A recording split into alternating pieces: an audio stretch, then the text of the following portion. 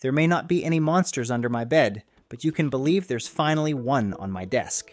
And although I'm not scared of this monster, I've got a hard drive full of resource-intensive applications that should be shaking in their boots right about now.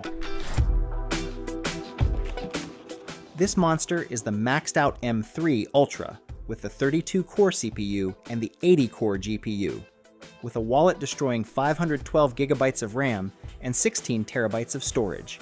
And although it's one generation behind the newer M4 Max, we're going to see if age really is nothing but a number.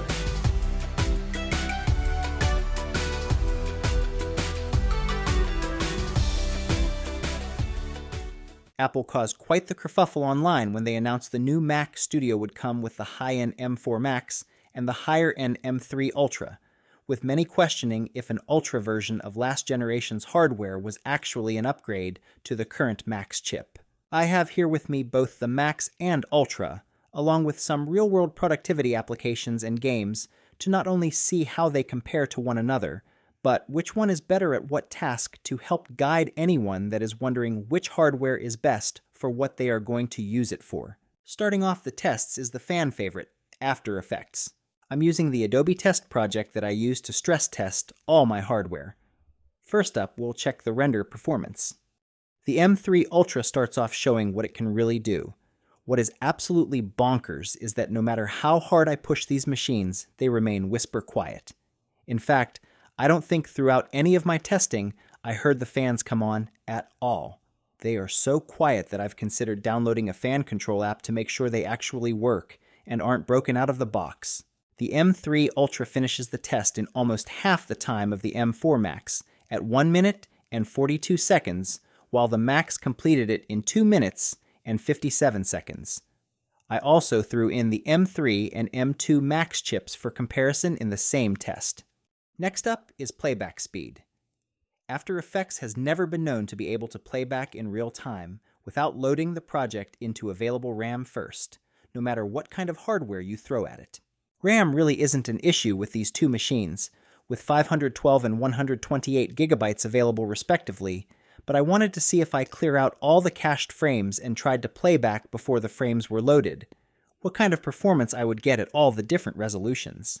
At full resolution, the M3 Ultra doesn't seem to outperform the Max with playback.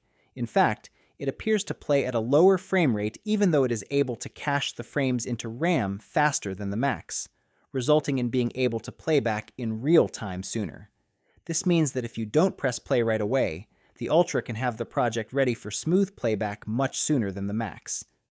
Switching to half resolution delivers similar results. This time, the Ultra is playing back at a nearly identical frame rate to the Max, with both settling in at around 7 to 8 frames a second. And just like full resolution, the Ultra loads the project into memory slightly faster than the Max. I really thought the Ultra would be better at this test, and at this point, I'm trying to figure out if it's a hardware or software thing creating such an unexpected result with these two machines. Switching to a third resolution is even more confusing to me than the prior two tests. This time, the Ultra struggles to catch up in both frame rate and the speed in which it loads into memory, making the Max come out on top for the test at this resolution. The same exact thing seems to happen at a quarter resolution as well, with the Max seemingly outperforming the Ultra at playback. The Max really holds its own through this test and seems to perform even better than the Ultra at lower resolutions. What I've gathered from these two tests is that working with compositions is going to be very similar across both machines, and the real difference is going to be in the render time of those projects. After these tests, I thought I would try to switch the rendering and effects to the Metal Mercury GPU acceleration setting to see if I could get a different result and better performance out of the Ultra. As you will see, nothing really changed with the performance, and the Max had nearly the same or slightly better performance than the Ultra. I didn't speed through this part, so those that are interested can see the playback in real time. If you aren't interested, you can skip ahead about 2 minutes to the next test.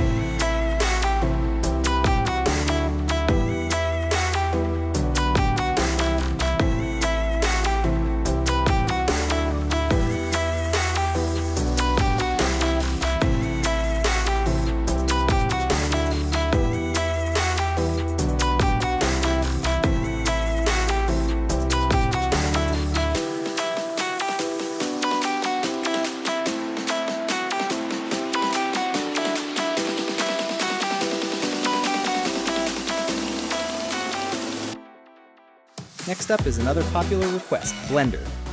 I started with the good old reliable classroom render.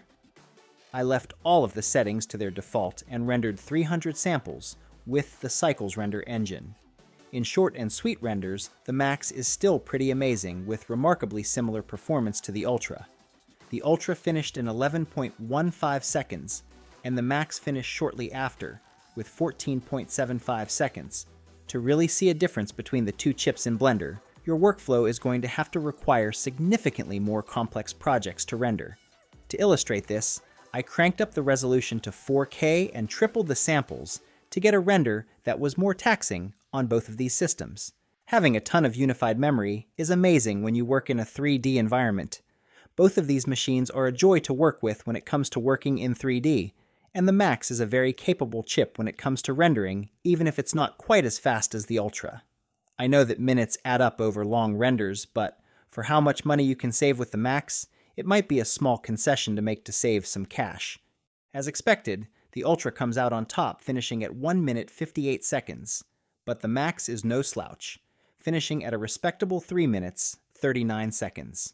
Stepping away from Classroom and Cycles, I'll be testing particle simulation rendering in Eevee. The results here tell the same story. The Max is simply a very capable processor that is perfect for working in 3D and compositing and effects. If that is what you are looking for in a computer, you can't go wrong with the Max. If you want a computer that can push even further and render even faster, and you don't mind dropping a little extra dough, then the Ultra will definitely fit the bill. Now, let's step away from work for a moment and take a break with gaming. Hold on, let me take my time.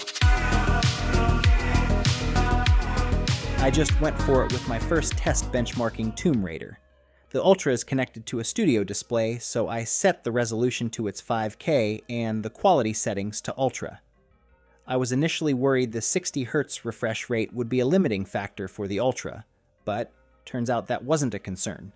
For the Max, it is set to a MacBook's 4K resolution, so I can set it to 120 Hz on that 16-inch panel.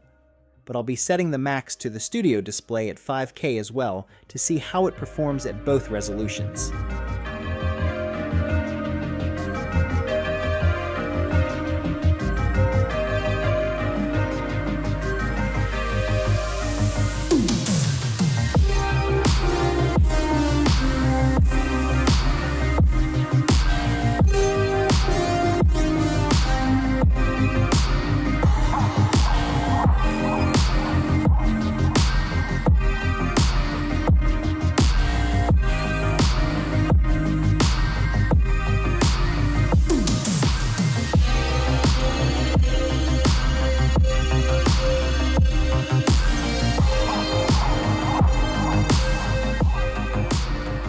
I really was thinking the Ultra was going to get a solid 60 frames a second, even in 5K, so I was a bit surprised when it only averaged about 25 frames, maxing out at a little over 42. The Max managed to keep a steady 60 frames a second in 4K, only dipping a few times by about 2.5 frames a second. Next up, I flip-flopped them, setting the Ultra to 4K, while setting the Max to 5K.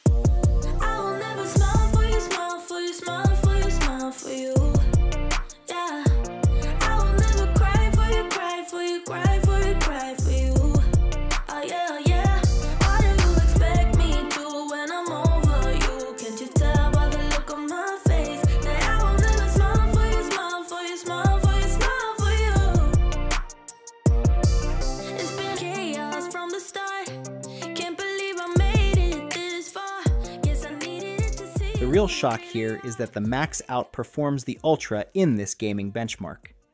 I'm not sure if it has something to do with the game optimization, since the Ultra is so new, but it looks like currently the Max is running circles around the Ultra in this game, so I'll have to see if this is an anomaly by downloading and trying this test in a variety of different games for a future video. Lastly for this series of tests is Final Cut Pro. I tried 2 different tests with Final Cut Pro. I rendered and exported out this video, which in the interest of time I will just say that the extra encoders make a huge difference, with the export time literally being 3 times as fast.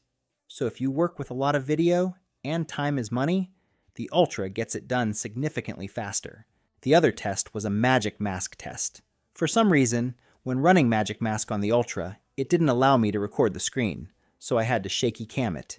Here is another upset where the Max beats out the Ultra at analyzing the footage, completing the task almost 8 seconds faster. So my final thoughts are a mixed bag. It's not that the Ultra isn't a really powerful chip, it's that the Max is just so darn impressive this generation. It really makes me think how awesome an M4 Ultra would have been if it were possible to make it. As it stands, the Max should be more than enough to make you very happy with your purchase and chew through just about anything you throw at it. That being said, who is the Ultra for? Someone who does a lot of complex renders in which time is a factor, or if you work with large language models for AI, you'll definitely want the larger RAM options that the Ultra has access to. I'll take a look at more games in an upcoming video, but if you are a Mac user, you've come to not expect much on this front anyway. I'll also be testing large language models and prompt processing in the next video as well. In the meantime, if you're on the fence between these 2 studios, feel free to leave a question in the comments below and I'll be sure to help out the best I can. Thanks for stopping by the channel, and I'll see you in the next one.